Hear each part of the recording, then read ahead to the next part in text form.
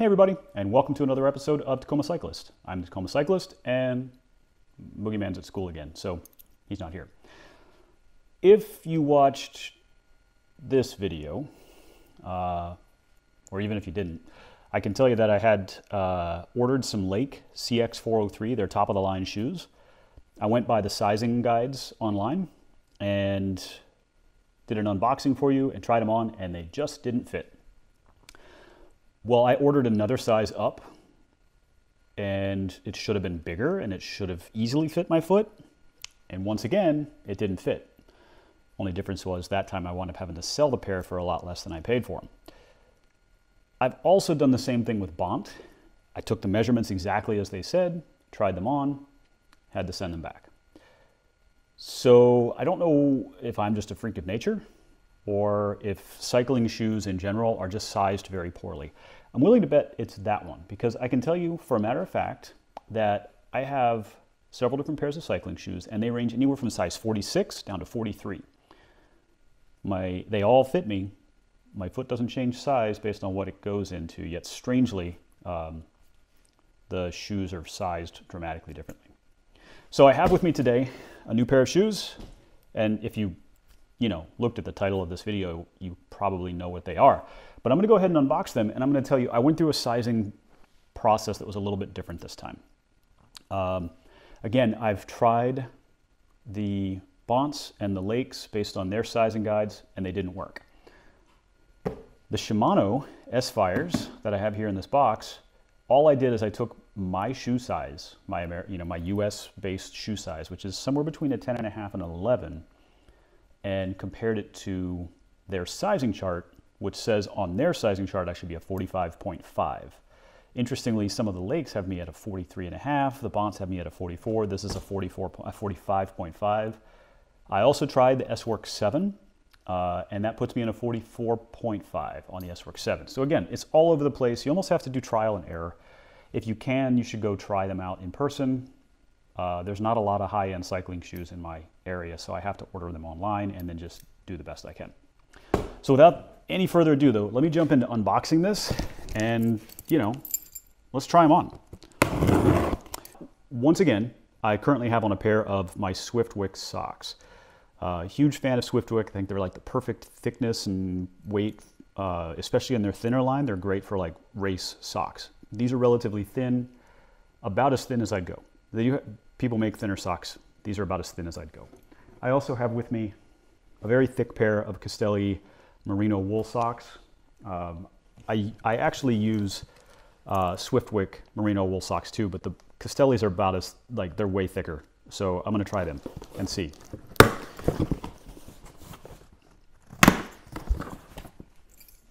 Also, before I even try these on, I'm gonna put up here on the screen, I've been to a local running shoe place, Fleet Feet.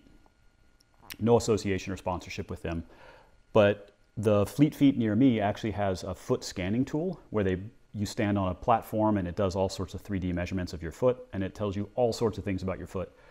Other than the fact that I have no arch, none whatsoever, completely flat foot, and a pronounced bunion on the right foot, my feet aren't that weird. Yes, my left foot's a tad longer, my right foot's a tad wider. Everybody has some of these variations. It shouldn't be that hard for a shoe to fit.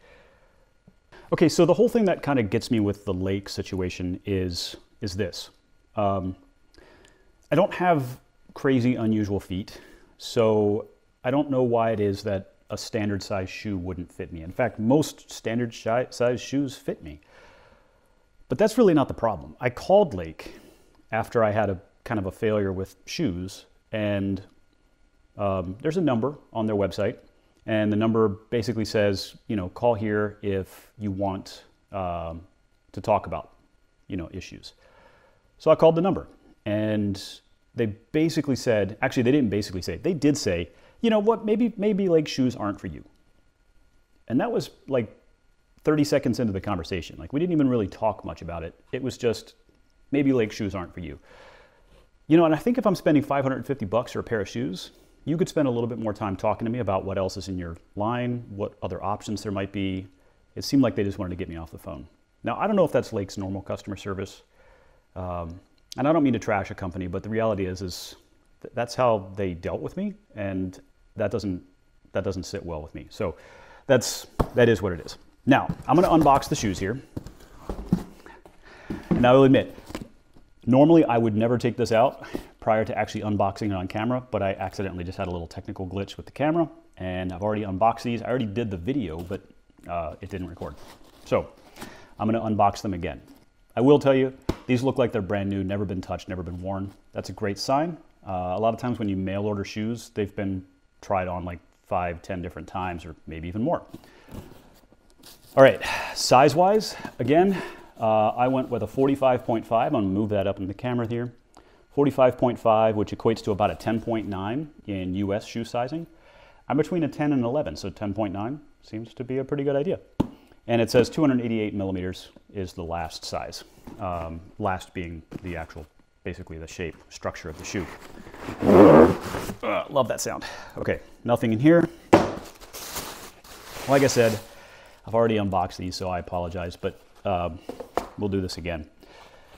So, a couple things about these. Well, actually, let me show you what's in the box. That's the other shoe.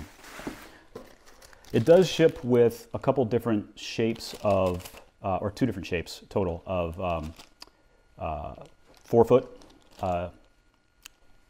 instep for their default inserts. The yellow is a mid-height and the red is a high height.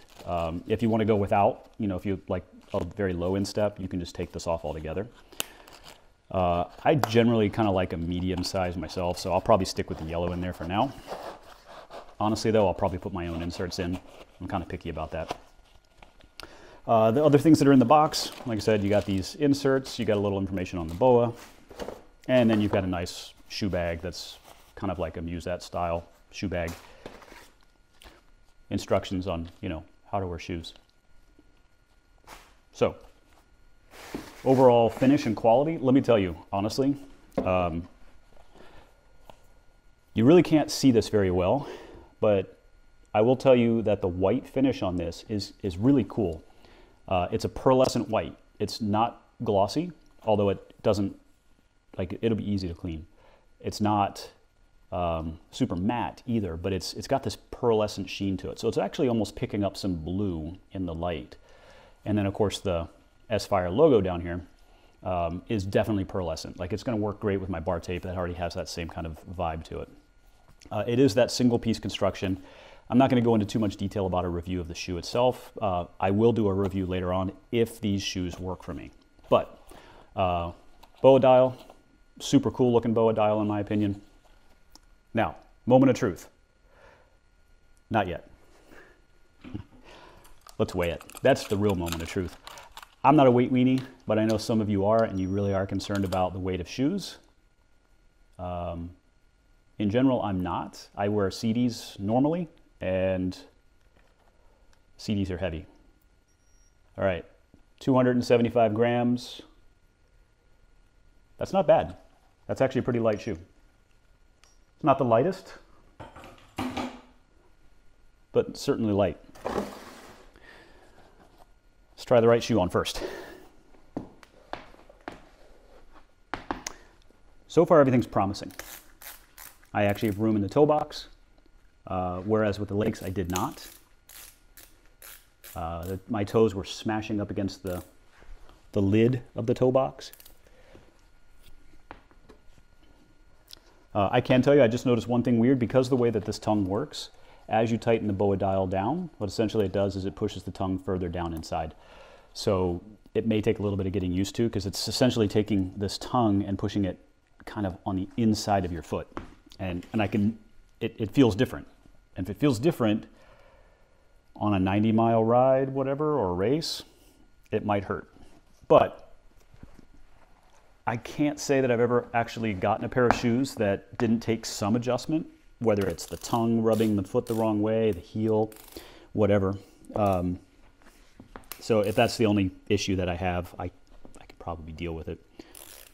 It seems to be a relatively soft tongue overall. Okay, heel slippage. There appears to be just a tiny little bit in here, but honestly, not an appreciable amount, and it's very likely I can get the boa down a little bit more. Yeah, if I get that boa down into sprint mode, which if you know me and my sprinting abilities or lack thereof, you know that's kind of a joke. But yeah, this is good. Heel's not going anywhere. I will say, the inserts that ship with this are low volume inserts. Oh, bow dives are a little stiff to start. Yeah, the inserts that ship with this are low volume inserts. I have room in these shoes. They look narrow, they look small, but I have room.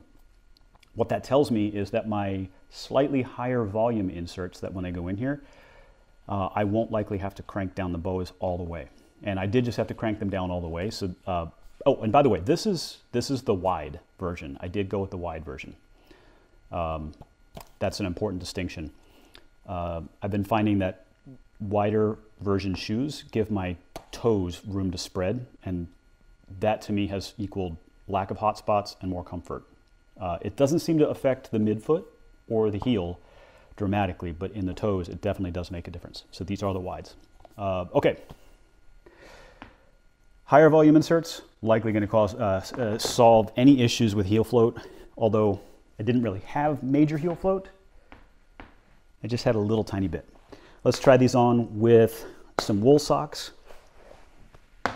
And while I'm changing out these socks, I will tell you the reason that I have decided to move away from the CDs. I really do like the CDs. I think they're some of the best made shoes on the planet. I don't think that you can find a better quality shoe than a CD, but there's two reasons I'm moving away from them. Number one, the ratcheting mechanism on it, similar to a boa, it pulls a strap across the top. The only difference is there's a little plastic piece that sticks out right here. Because the way that plastic piece sticks out and how close you can trim it, it actually winds up striking the crank arm every single pedal stroke, and it's going to damage the crank arm. So I've had to move my cleats further out. I don't have wide hips, so I wound up having to move the pedals out, the cleats out too far, which created too much of a stance on the bike. That's number one.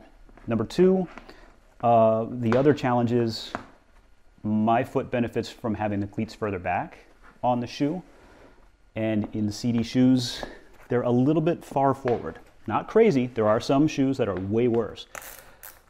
But I do know that things like the Shimano here, the S-Works, all of those are going to have cleats mounting positions that are further back, and I'll stick this up here. You can see on the bottom here, the cleat pattern, it actually has the ability to adjust the fore-aft position of the actual cleat mounting points and get you the option to bring the cleats further back. There's a lot to be said for mounting the cleats further back. Okay, these are very thick wool socks, and I still have plenty of room in the toe box. A lot of room in the toe box, which is fantastic actually. You know, it gives you plenty of room to move. Having a cramped in toe box is the worst. So bad for your cycling, bad for long-term comfort. So far winning. All right, I'm gonna do a long-term review of these because honestly, I feel like it's likely I'm just gonna go ahead and keep these shoes. I said that about the Lakes at some point too, and I wound up selling them. These have no discomfort right out of the box. So I take that as a really good sign. Let me ride with them for a few hundred kilometers, and then I'll post a review. All I can tell you though is if you are having to trust online sizing guides, if you know what your American shoe size is, in my case, that translated perfectly to these Shimanos. I can say that it did not translate well to the other brands of shoes that I've already mentioned. So take it for what it's worth. Review coming on these. Stay tuned, and I will get one to you as soon as possible. Other than that, thank you very much for tuning in. I appreciate everybody. We've had a lot of subscribers join lately. Thank you so much for that. If you like these videos, you like the content, hit the like button. If you don't like it, tell me what you don't like. Feel free to hit the unlike button or dislike button. If you haven't already, subscribe. Only like 5% of the people that are watching our videos are subscribed. I mean, like, it doesn't take any effort. Just hit subscribe. And then while you do it, hit the notification thing too, because then you'll know when we put new videos up. I've got a couple more race reviews coming up. I've got a couple more other types of reviews coming up. To me, pretty exciting content. Hopefully it is to you as well. So thanks again for stopping by. Very much appreciate your time today, and we will see you again very, very soon.